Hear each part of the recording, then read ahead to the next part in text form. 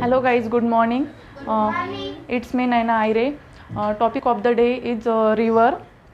Rivers are an important part of human life that provide water. That provide water, uh, which is basic need of our life. We can't live without water, uh, and river is a biggest source of fresh water. Uh, Mostly, river help in agriculture.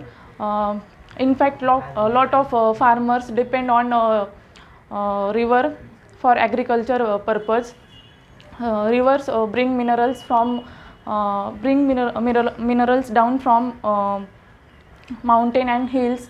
Dams built on rivers uh, to produce hydropower and protect wildlife. Nowadays, pollution increases, so saving rivers has become more important than ever. River has thank you for being with me.